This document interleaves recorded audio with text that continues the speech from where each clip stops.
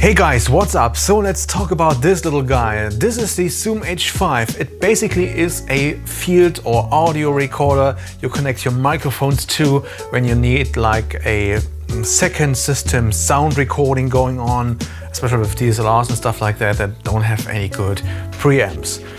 But you can use this as audio interface powered via USB on any system like PC and Mac as well, which is nice. If you already have that and you kind of need an audio interface to connect like a microphone, a real one like this one, to your system to make some sort of voiceovers, or just need a better headphone preamp, so to speak, because certain external devices like some of those dongles here, they kind of tend to have like make the headphone output noisy.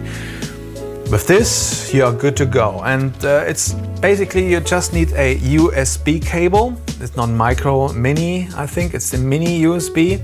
You have the USB connector right there. You can connect this via this connection to any USB port. Of course, I need a dongle. Maybe I get a USB-C to mini USB connector at some point. But yeah, this is just like that. Here we go. Make sure my coffee is not in the way. Yes, this could be better. Yeah, the dongle life is real. But then again, I just power this unit up. There's the power switch here. I just hold it down and then it kind of connects. So you could use this as SD card reader if you want to use a fancy SD card reader. But then again, with the menu, I go to audio interface, select this.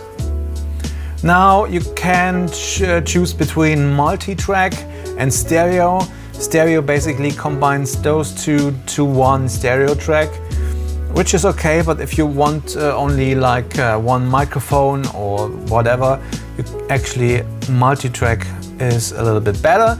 And then you actually can choose like battery powered. If you run out of USB power supply, whatever, you could use the batteries that are inside, but I'm actually going to use bus powered. So now this machine gives this machine power, and you have all the connections like microphone in, line in. If you have the top unit here, you actually have a line in as well. Yeah, and you actually also get like, when you're on the menu, I'm going into the menu now, you go to in-out and you have low cut, you have like limiter, I'm connecting to first, so compressor, what I use for like voiceovers and stuff like that. You have all that nice stuff that you get with this audio unit right in there. So actually this makes a fine microphone preamp on the road, with compressor and limiter for this microphone input. Really nice. So yes, I choose this one, and yeah, that's basically it. And now when I go into my sound settings, it actually just found this H5 here, and there you go. When I play back stuff, it doesn't come out of the speakers here. It actually plays, yeah, it has an internal speaker which is basically not good.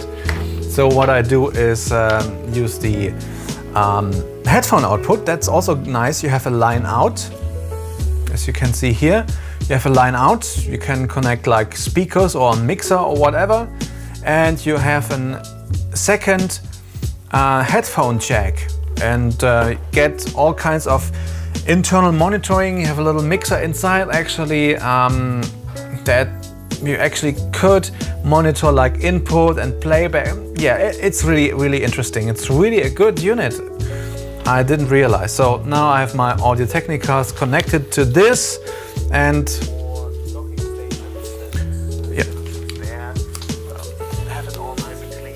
so this works out really nice. I have this on the road anyways with me when I shoot, so this gives me a good audio interface, and I can connect like the Rode microphone here, and I connect this here, and now I basically, as you can see, I have 1, 2, 3, and I have the limiter and the compressor on, so it doesn't really get distorted.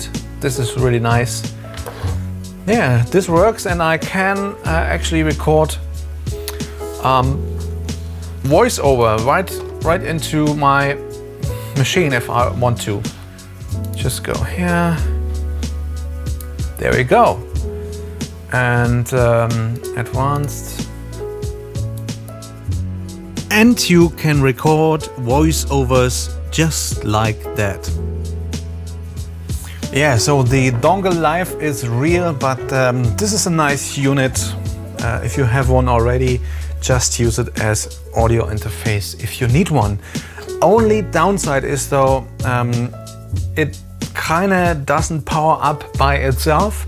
So you have to power this unit on and select audio interface every time you connect it to this machine, or you power up or restart or whatever.